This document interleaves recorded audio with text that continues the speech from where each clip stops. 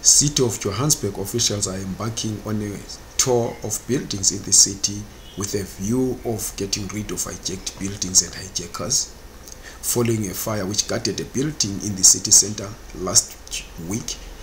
The MMC for Transport, Kunene, led a delegation of Johannesburg City Council officials on a tour of a flat in Hillbrow called Vanin Court, which is widely known as a haven for criminals.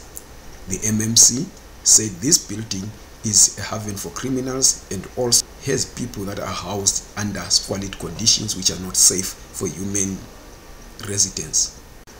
The MMC launched a diatribe against non-profit organizations, saying many of them were being paid to block the city's move to evict people from hijacked buildings. JMPT must enforce bylaws.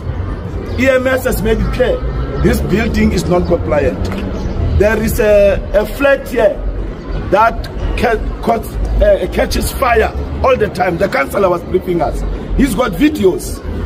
Then some Siri NGO, some NGOs who are making money.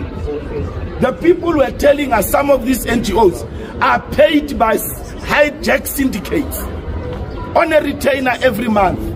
So they don't care about the safety of our people. They don't care about the lives of people. All that they care is for these people to stay in these unsafe buildings, and the criminal syndicates must continue to make money out of the desperation of our people. We are not going to allow it. I will be guided by you, MMC, but if we shut it down, let's shut it down. Kept under these circumstances. This is what these NGOs are fighting, for people to stay under these conditions. Look, yeah. And the judges never come here to do an inspection. That is the problem that we are faced with as the city of Johannesburg. These NGOs are just happy that money is pouring.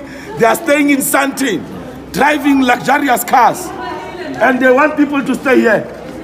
Look, let's go to the third floor.